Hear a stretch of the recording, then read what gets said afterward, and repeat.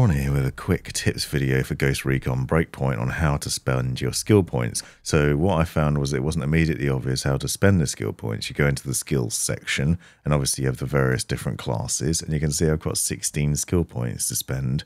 I couldn't work out how to do it. I thought maybe you'd apply them to the classes, but no, you don't do that. You earn skill points by obviously leveling up through doing the different class missions and whatnot.